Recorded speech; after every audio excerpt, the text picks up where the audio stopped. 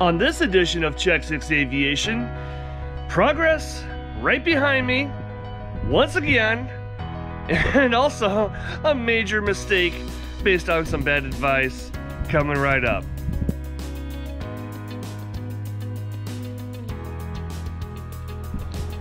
Hey my friend, it's Check Six Aviation back again out in the yard with the Airplane Factory version 1.0 right there. And yeah, so in the last episode where I revealed that I had an $11,000 repair bill. If you haven't seen it, go check it out. You know, see where am I pointing? One of these places here.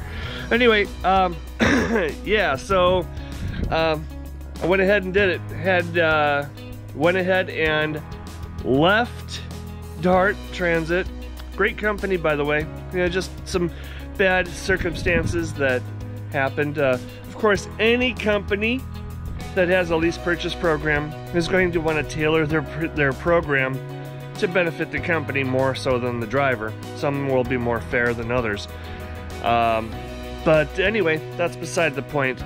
We're onwards and upwards here. I've actually accepted an offer of employment with Penske Logistics, Penske Transportation. Hopefully I'm starting here pretty soon. As I record this, it is Monday, the Monday before Christmas. So at the earliest, I'm looking to start just after the Christmas holiday. But I'll be doing local work. I'll be going from here in Abilene to Lancaster, Texas, which is about a 3-hour drive. It's in the Dallas-Fort Worth area. Doing a couple drops here and there in the DFW area, and then coming back home. So on to the updates with the Airplane Factory. So I've gotten a little bit more of the trim work done. I've got the soffit complete on this side. Now I've got to do some trim work up there to get the fascia boards up. Got a few more of the I've got some rafters that I have to trim. Let's see. Oh yes, and I have started on building the workbench. I'm working on fine-tuning the table leg lengths. And also inside here, all of the drywall is hung. Oh my god, this is getting so close to being finished. I can already hear the rivet gun going off. So close. But let me tell you about this. A little $9 part sold separately from the box caused a lot of head scratching. Now, I am not an electrician, but I do have some resources, some friends who are electricians, and the one electrician that I was constantly bugging to say, hey, listen, I need to know how to do this. What do I need? And he gave me a list of things to get. Some conduit. Didn't tell me what size. Said, well, for 100 amp service, you're only going to need a 1/0 cable. Didn't tell me that.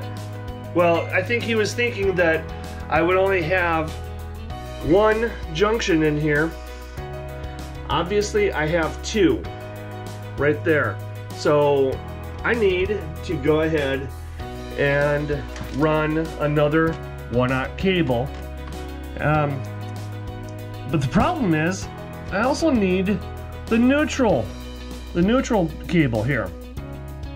Now, from what I understand, that can either be the same size as the hot wire cable, or it can be one size smaller.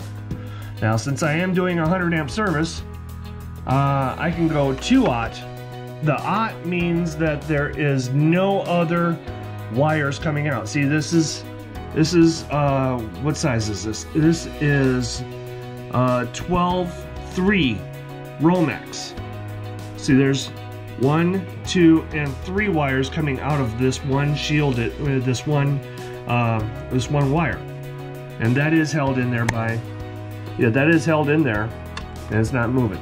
Now, I also had figured out that the conduit that I chose is not big enough.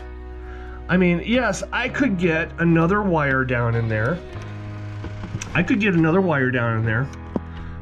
But I need 2 wires, 2 more wires, probably about the same diameter as this. That is not gonna work. So I need to go ahead and dig up everything that I just laid and go a little bit larger, which is not necessarily a bad thing, because there was a section in there where the conduit had sat out for a while in the sun and had kind of deformed, and I wasn't happy with that because I want to do it right. Also, you noticed in there that it was just sitting there up in the box. It wasn't kind of clamped in there like it should be, you know, with you know, so that it's not going to move around at all. You know, I don't think it would move around anyway, but that means that I've got to cut into the drywall that I just put up.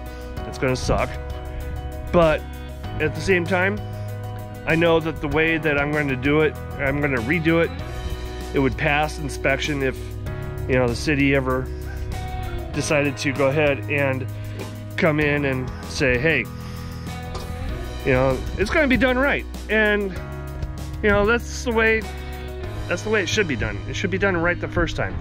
But also, this is going to afford me the opportunity to really really get this down to where it's going to sit flush.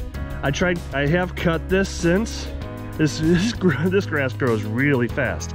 I have cut this since, and there have been areas that have been kind of hard on the mower deck, and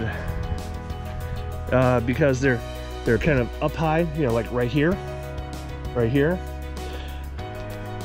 The good thing about doing this over is that the dirt should be somewhat still loose, so I shouldn't necessarily need to rent a mini excavator again, which will save me a lot of money.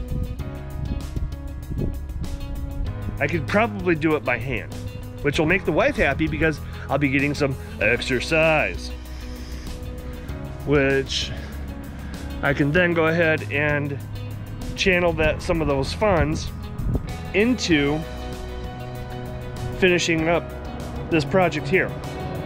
You know, getting some of the trim work done, getting some paint going, and before you know it, be pounding rivets. Now, as far as the timeline goes, here we are at the end of 2022.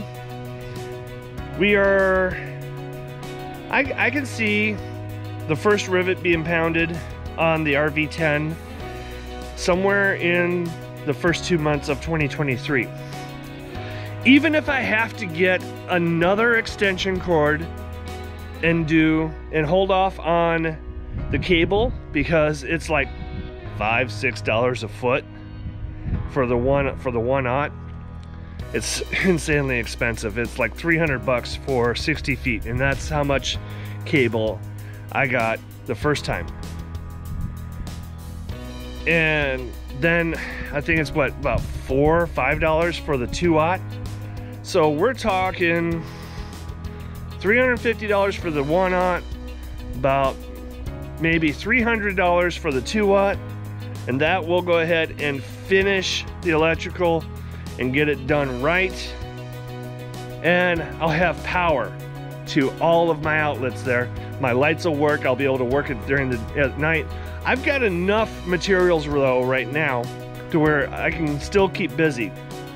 And because let's face it, I've got those seams that are in progress there on the drywall, which is interesting because we just had a 5.3 on the Richter scale earthquake hit about maybe 150 miles away in Midland, Texas. So yeah,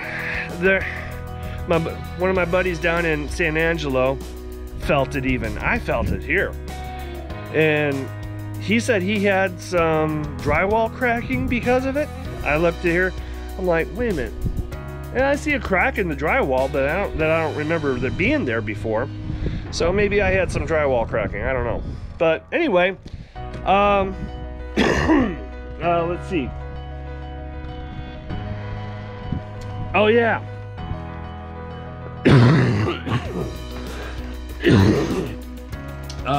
So layout. Let's talk about layout right for a moment. So this bench, this workbench, will go right here against this wall. The shelving unit will go against the back wall over in the corner. After I get after I get the seams taped up in the corner, you see I've got seams in process here. I've got to do that seam, the corner seam here, and then over here will go the air compressor.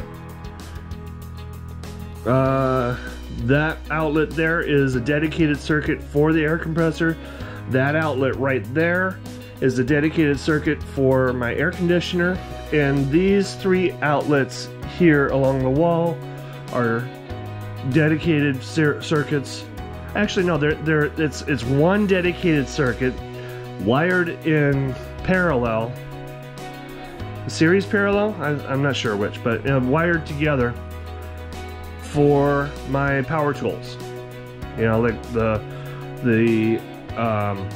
grinder, the bandsaw, the drill press, etc. And then I've got lights up there with a light switch over here, and that outlet will be for my Vans Aircraft light sign, light box, which will be lit up whenever the lights are on. And I will have cameras in the corner, at least two of the corners, and maybe a camera here looking down on the workbench.